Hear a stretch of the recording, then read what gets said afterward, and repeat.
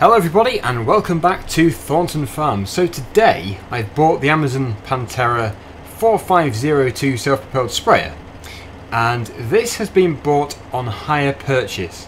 So essentially we didn't buy it with, if you know all this kind of stuff, it's not bought outright.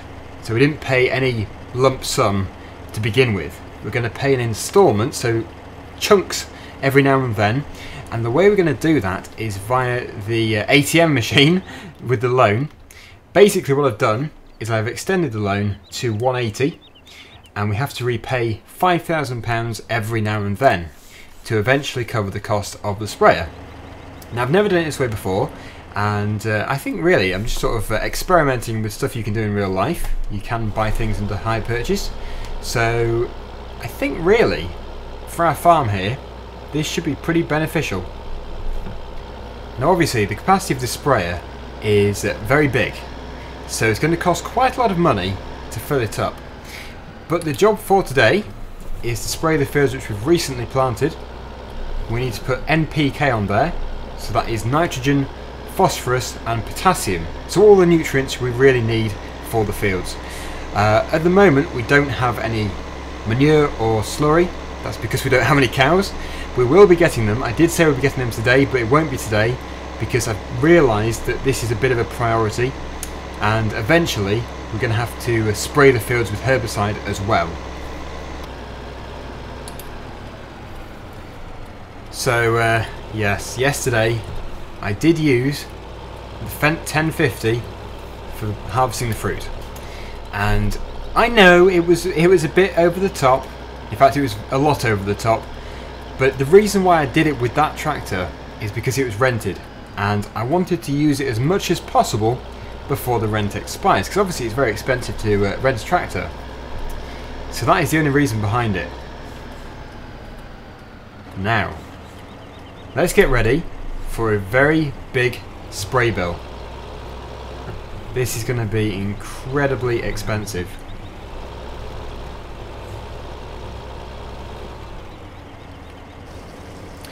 So currently it's set to double C herbicide. We are going to change that right now.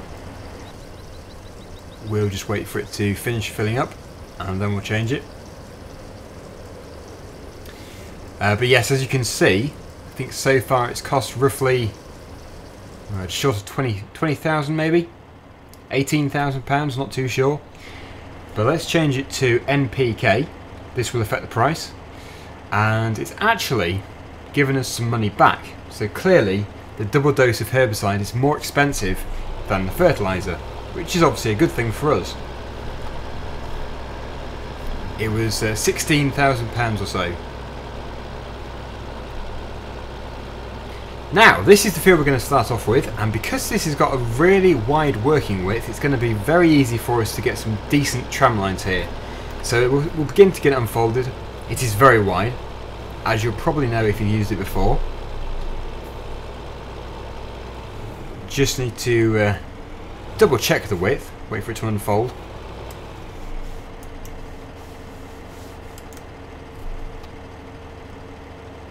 There we go. So yeah, I think that is in a good position actually. Do need to turn off the course play. There we go. Should do, and now we can lower it down. And we can begin. So yeah, very costly. It's also not a very fast sprayer, so we've got to be quite careful here.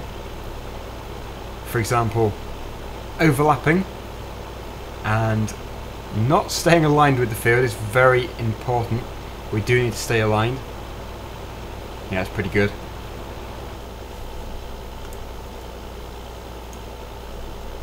Yeah, it's good. So literally we have to do, I think, 3 fields? Oh no, just two. Field 13 and field 11. Once they are done, we can concentrate on the cows and the sheep, and also the pigs actually, because we do have pigs on this map. So there's a lot to do with regards to the livestock. But first of all, let's just get this done.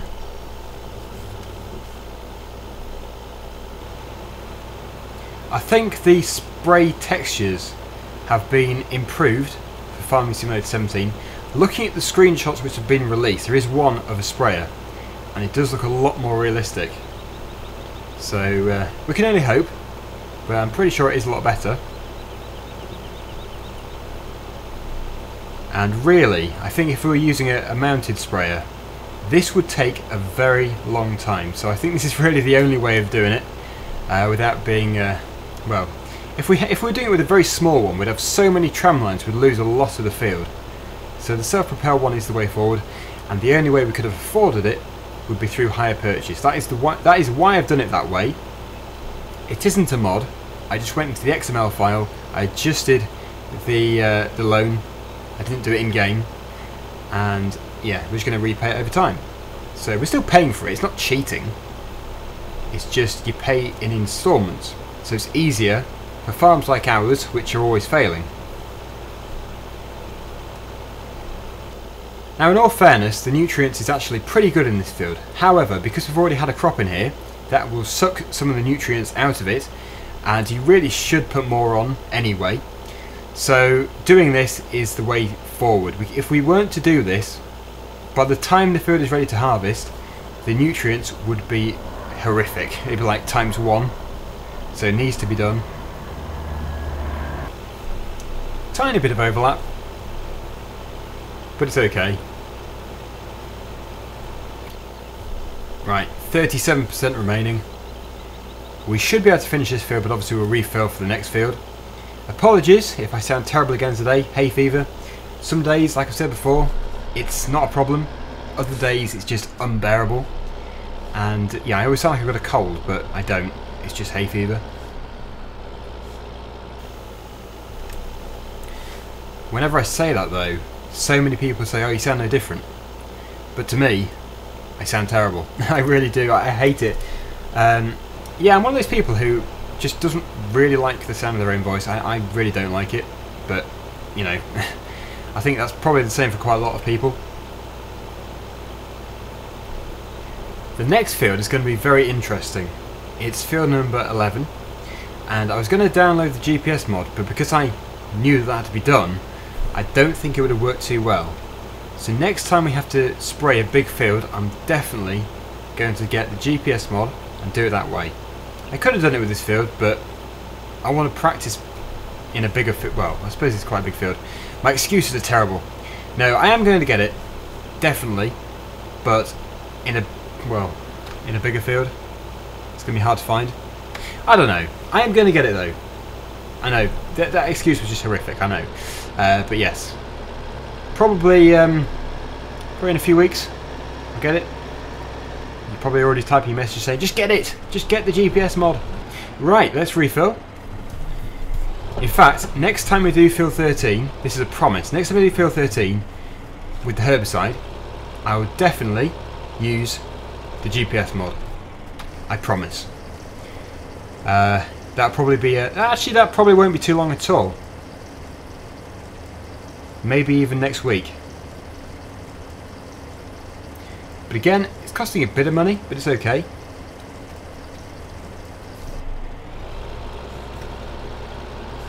Let's go.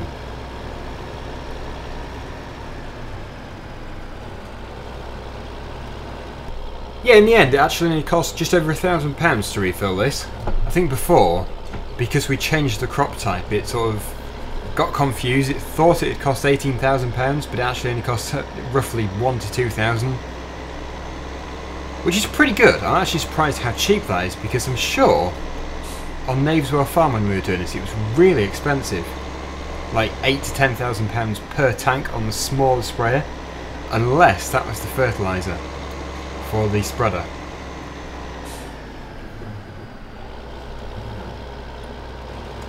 But once again, I'm going to try my best here.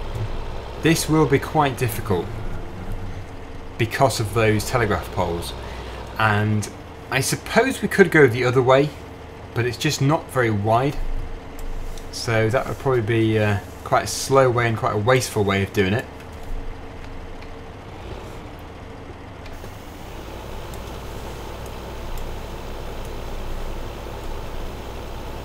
This could be quite tricky.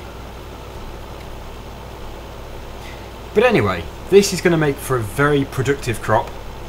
Really looking forward to the harvest. It's going to be with a Lexion, and yeah, like I said before, I think we'll probably get the same Lexion as what we had in Sandy Bay, because that was so good with the different cameras around the exterior. So that is what we're going to buy. Again, we might get on a hire purchase. It's not cheating, because it's done in real life, but we do have to repay it over time. Here we go, this is going to be tough. I think in real life, if you had a field like this, you'd probably just use a smaller sprayer, but I'm not 100% sure. Well, I did it. I decided to do it off screen because it just became a mess. I did record it, but you know, it just looked terrible.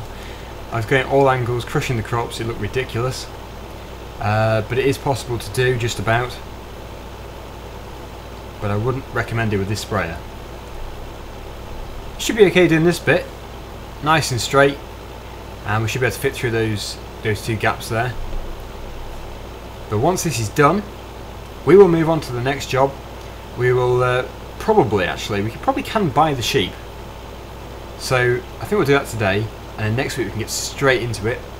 It'll be mowing grass for them, because they're going to require that. I think you probably can give them silage. We've got some silage, but it's not the best thing for them.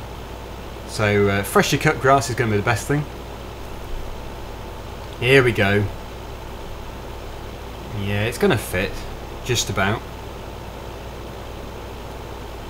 Yeah, it's not too bad.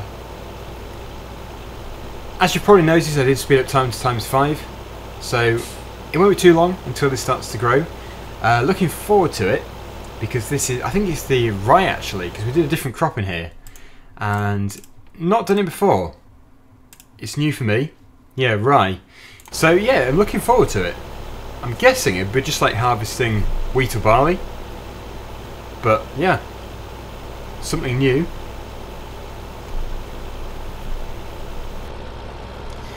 Now we're nearly empty again, so we're going to have to refill.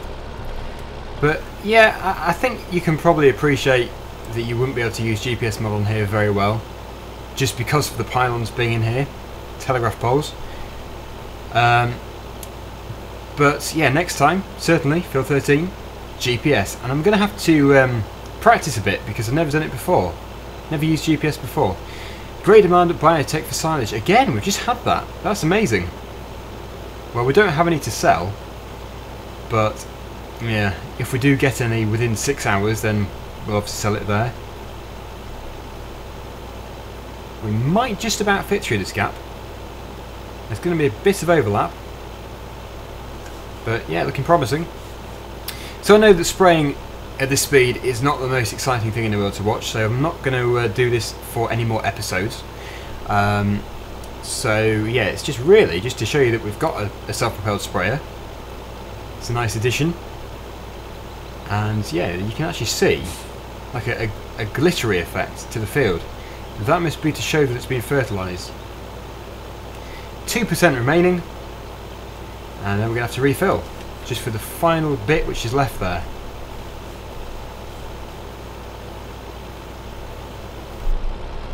Okay. So yeah, not really too bothered because it's really cheap, amazingly.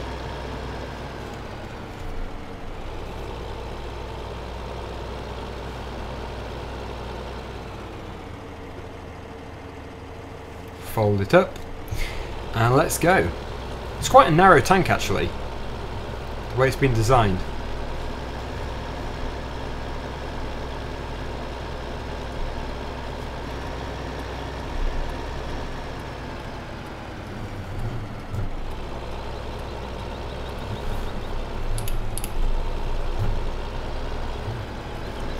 Here we are. I think really having a farm this size without a self-propelled sprayer would be quite hard work. I don't know how many acres it's supposed to be. I don't know if it says in here. No, I don't think so. But yes, it would be, I don't know. That is a lot of land. Probably 1,000 acres, maybe more. And I think we'll stop it at about 70%. There we go. Because we do need to leave enough money for the sheep and the cows, and if we don't have any income between then and now, then we're going to find it very hard to be able to afford any animals at all. It's got to be quite careful.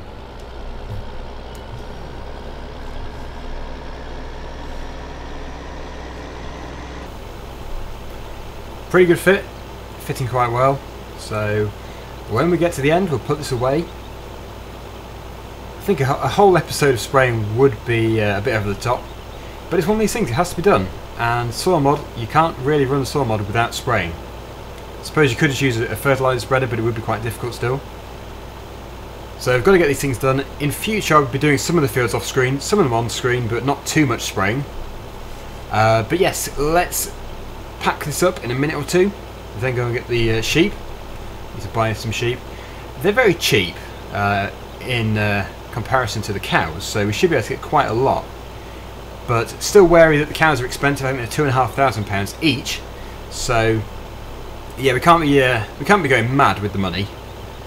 We're gonna have to limit ourselves to probably 25 to 40 maybe. Just have to see how it goes. Because we do still have a loan to repay. So, yes, the money is very important. Anyway, done. Let's get it folded up, taken back to the yard, and then we'll jump onto the quad bike, head over to field number 10, and buy the sheep.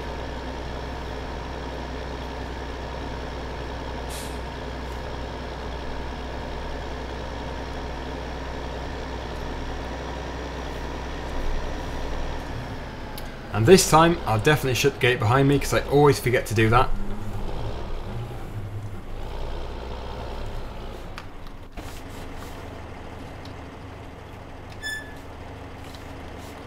Brilliant.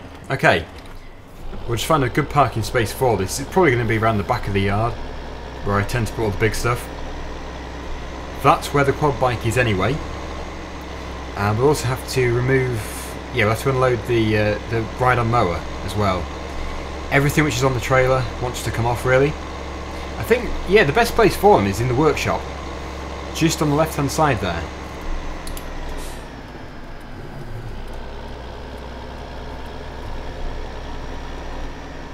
I like this side of the yard. I think it's a lot better than that side over there. I think it's probably because it's just tucked away. It feels more... well, the machines feel safer from all the burglars which are about. Well, I doubt there's going to be many burglars in Farming Simulator, but you know, you want to be quite secure. And there we go. So this is the trailer with everything on. Jump into the John Deere.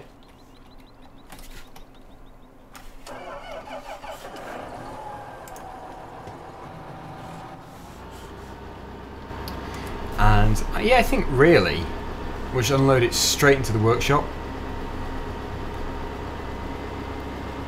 Need to remember to unlock the machines though, because they are technically strapped on. You can't see the straps, but they are locked in place like a bale would be. So we'll unlock them there and then lower the ramp down. Mower first of all.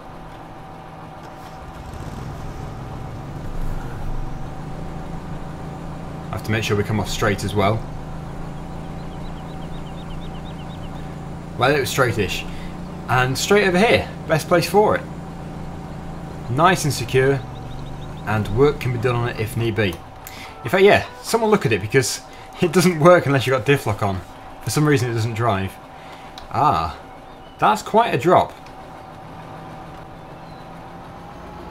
That should be better. Now for the quad bike.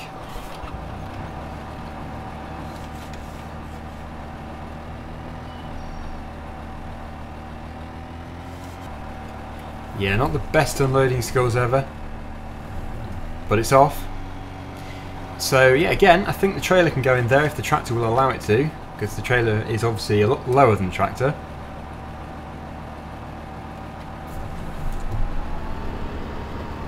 Might have to pull forward first.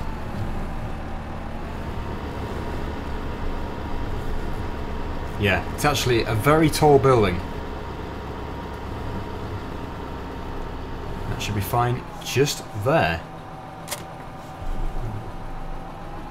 Okay, so jump out the tractor. And let's just quickly head over to field number 10. Buy the sheep. And see if they spawn. They should spawn. But not bought any sheep before. So we need to make sure that it's all working properly. I'm sure it will be. But let's feel the speed. Okay, here we go. So, this is going to be easy. To buy your sheep, all you have to do is sit on a quad bike. Let's go to market. And let's buy many sheep. I think probably 35. And there we have it. Now, let's go for 40. I'm so bad at making decisions. Okay, there. 40. Done. And there they are. The sheep have spawned. That was £12,000. The sheep are obviously much harder to make a profit on because the wool is relatively slow at filling up, the wool pallet, but it's still a nice addition to have instead of just having cows. But that would be the feed trough, water trough, and that would be next week's job. So, until then, thank you for watching, and I'll see you again in the next video. Bye for now. But let's feel the speed. There's the field. Nicely cut. We didn't actually get anything off it, but yeah, it's still been cut. Whoa.